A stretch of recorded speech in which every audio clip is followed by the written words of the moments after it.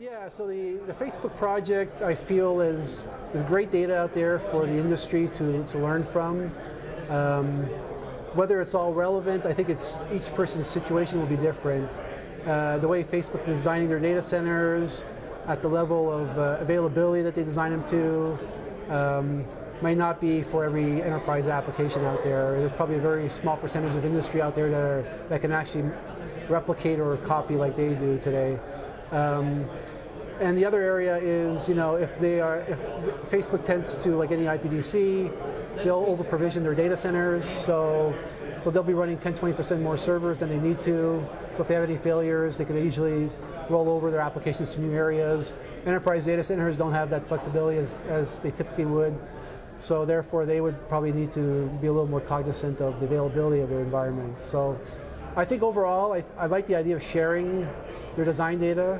I think there's some good learnings there to understand from a facilities perspective, but I think the design probably varies, who can use it or not, depending on your personal enterprise type applications.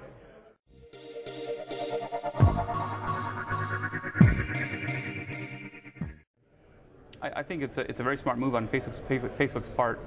The way I view Facebook is a very heavy consumer-focused space that's a platform.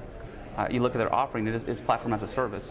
So for Facebook to be able to release some design docs like that and have a bigger set of eyes looking at their designs is only going to make their product better.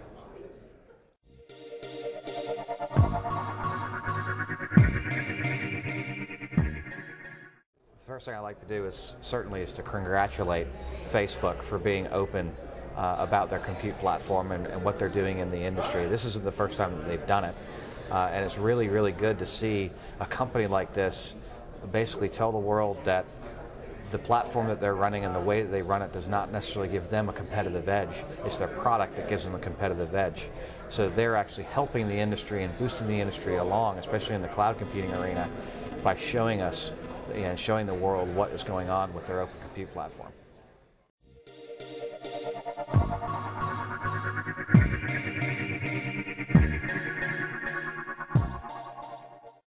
So let me commend Facebook first for doing this and taking the big step towards this in releasing the specification of their machines, servers, power units. I think that's very useful from a hardware perspective. In our work in a Blue Tool project at Impact Lab at Arizona State University, we have found that there are two things, cyber things and physical things. So physical things, obviously, you need to characterize them, you need them. But the cyber thing is basically what is your workload, right? What is your workload distribution? Unless you know that, and unless you match it with what your hardware is, you don't get the best performance, right? And so the management schemes they have not released, and it would be nice to tell something about how their data center is managed. I think that is very important from the viewpoint of determining how efficient their data center is from various scenarios. And so it would be nice that as we move along, they could release some anonymized data sets, profiles of thermal profiles of their systems,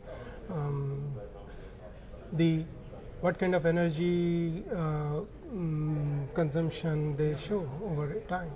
All these things are important to get to the point where we run the data centers more energy efficiently, we are able to exploit renewable sources of energy, we are able to reduce the carbon footprint of data centers and make them greener. So I think this is a very good first step. Obviously, we will take those profiles and put it in our Blue Tool systems, and we will have to then use some synthetic workload profiles to evaluate efficiencies of data centers at Facebook scale. But it would have been nice if we could get some actual traces which reflect how Facebook or data center is tasked from various applications.